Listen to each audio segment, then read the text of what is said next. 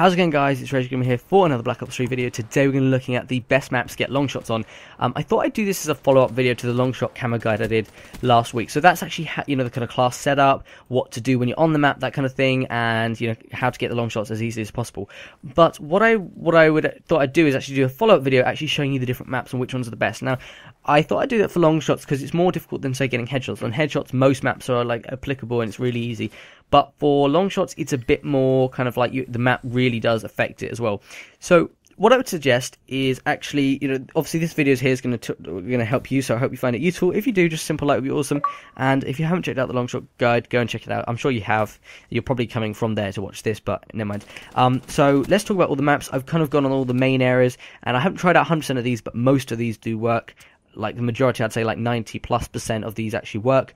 And I've tried a lot of them out on actual public matches, and I've actually gone to private match and just filmed them and stuff like that. So I'll show you the best ones. So first of all, Nuketown. It's very difficult to get a long shot on this map, so I'm going to say kind of avoid that. It's in the Chaos playlist. It won't be in the public playlist for quite a while, I don't think. So you won't come across it if you stay in the playlist that I suggest in the long shot camo guide video. In Nuketown, you can get it, but it's quite difficult. So because they've set it up so that you can't like snipe to the other side of the map or anything. So kind of avoid that map, I'd say. Combine, you've got 1 or 2 areas. You've got obviously it's a very clear 3-lane map.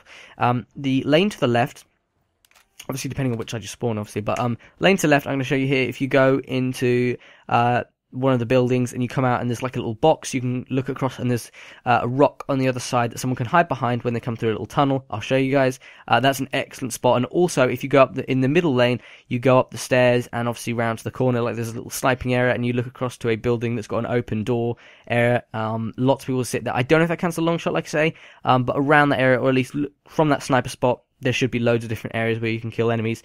Even people can hide underneath that little building. So in general, that's not a bad area.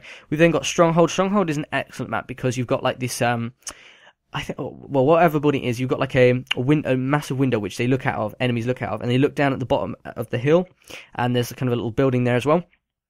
Or if you're at the bottom by that little building at the bottom of the hill, and if you look up at the window in the building, generally people around there's tons of different spots and tons of people are coming through there all the time. So it's a very, very good map for actually getting those long shots. Like I said, and I got a lot of long shots on that map.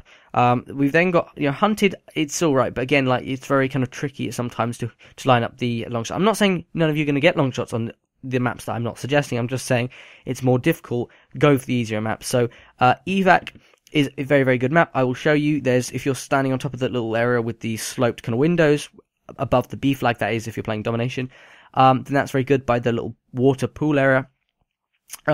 Although, also, if you're standing on the roof on the other side, you can obviously stand on the roof, look at them and shoot them. There's always people coming through there. Or alternatively, if you go, like, just step down from the roof, there's a little kind of, like a glass, like a glass area. If you smash the glass and then kind of peer around the corner of that little hut, you can actually get an even better spot, and you're very concealed, so people won't see you very well. So it's very easy to get kills without actually dying very easily. So that's a very good map. Redwood is all right. There's 1 or 2 spots, but it's very kind of tricky, and I don't like the map because it doesn't flow very well. I feel like I die so much, so I'd say avoid Redwood. Aquarium, you can get again 1 or 2 little areas. There's one area where you can kind of look into the map, into the spawn. Sorry, I don't know if it counts as a long shot. I would say perhaps, but you'll be very lucky. And also, it's got another spot. If you look across from one area of the map by the sea, you're looking across to the pool area, or that wall run kind of area. I'll show you guys on screen. Then maybe you might get long shot, but it's again very difficult. So I'd say Aquarium, not the best map. So Breach, that's quite a good one actually as well, because you've got like almost like loads of corridor areas around the edge of the map, and in the middle you've got this big kind of open court kind of area. Courtyard, and you've got a hut in the middle, so people will be standing on that, or but either side of the hut, like there's on one side there's a building with a hole blasted through the wall, so obviously people can see out through there, and then also on the other side there's kind of like an open little rooftop area which a lot of people can jump up onto. So those are 2 absolute excellent areas. They're basically sniping areas pretty much, but they're very, very good for getting long shots as well. I will show you. That's one of the best ways to get long shots on that map.